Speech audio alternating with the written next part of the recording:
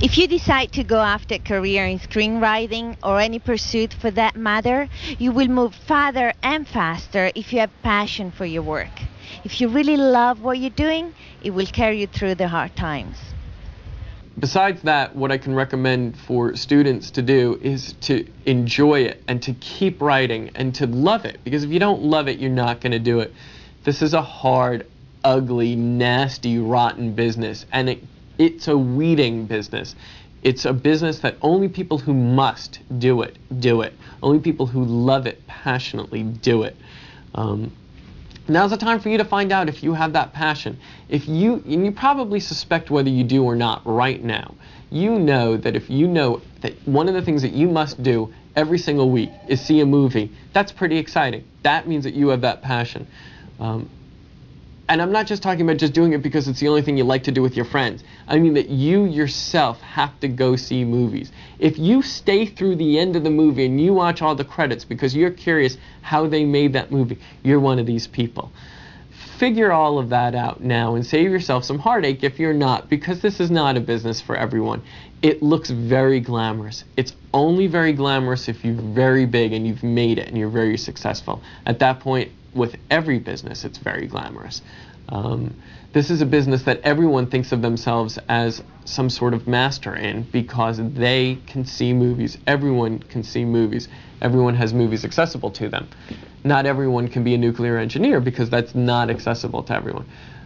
So you have to be sure, though, that if you're somewhere beyond the I like movies and really into the I love movies, I want to make movies part of my life. And if you want that, you're in great shape. There's nothing that'll hold you back.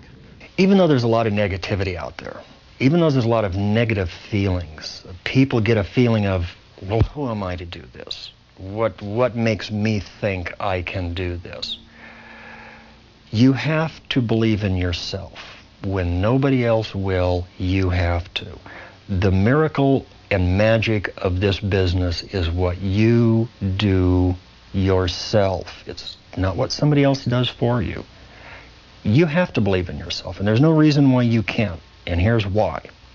If you stop and think about it, nobody in this business was born with screen credit. Nobody in this business was born in the job they're in. Yes, some have an advantage. They have friends and relatives in the business. That doesn't mean anything. They can fail just as well as anybody, and they often have. Some of them do succeed. Most people in this business who succeed the farthest came from out of this business. I did. Steven Spielberg did. George Lucas did. All the names you can think of off the top of your head, I would guarantee you 90-95% of those people came from right where you're at now. All it takes is a start. We need to be replaced as time goes on. We're not indelible. I mean, we're not here forever. Somebody's got to replace us, so who's going to be there? Hopefully it's going to be you. We need incoming people all the time, so stick with it. Understand that you can be a part of this as much as the rest of us, and there's no reason why not. There's room enough for everybody in this business. It's up to you to function in this world, if you're going to try to make a profession of it, on the highest level possible. And to construct your ideas and the things that you write for the audience in the best way possible. It may not always happen that way, but that should be the ideal. The other thing is, in advising new writers, especially people in secondary schools now and high schools and that kind of thing, my advice is that you need to do two things to be a writer. You need to feel you can't do anything else but write, and that has to be inside you. Nobody can light that flame. That flame starts from a primal place that has nothing to do with logic. It certainly has nothing to do with making a living, because if you have to ask yourself how long you're going to experiment before you hit it big, then you should get out immediately. That's another piece of advice. Don't give yourself a time limit. If you're going to go for it, go for it. So after high school, you gotta start racking up life's experiences, and you have to learn your craft while you have this fire burning inside you to be a writer. If you, in your future, become fortunate enough to work in the film or television industries, you are going to find that most of the material that is sold and produced is written by white males. The thing is, times are changing.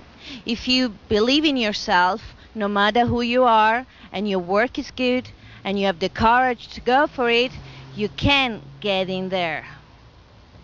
Over the years, Hollywood has sometimes been accused of being a little sexist when it comes to hiring women in various roles. Various guilds give out numbers every year about how many women directors worked last year or how many female writers worked, and it's a little disappointing to see that there may be some evidence of that. But I think in the last few years, women writers have really come to the fore and are gaining some much needed attention, and people are recognizing that they have a lot to say and that women around the world want to hear what they have to say and go and see their films. I encourage every girl to try and recognize her abilities and understand that, you know, yeah, I have something to say and I feel very passionate about it and confident in myself and in my understanding of life and characters. And Hollywood is very open now to hiring women because they bring to the script a different perspective, a sensitivity, an ability to understand emotions that I think have sometimes been passed by. I mean, the sort of more successful films that I think you will all probably have seen, Harry Met Sally was written by Nora Ephron, and that really was a balancing of the sort of sexes in a way, and made us understand the characters so clearly, and but it was also fair to both men and women. And I think one of the other ones is probably more recently The Piano by Jane Campion, who is such a brilliant director and writer, and she brought a sort of a female perspective to her story that included sexuality, but was a sensitive and very poignant tale. And I think that people like myself, we really encourage women to have a voice and say what they really feel, because it's been a long, hard road for a lot of women, and we feel that, you know, the time is right. And I cannot be more encouraging to girls to try and not be intimidated by thinking that it's a male bastion and there's no way that you would have a chance, because it really is has changed over the few years.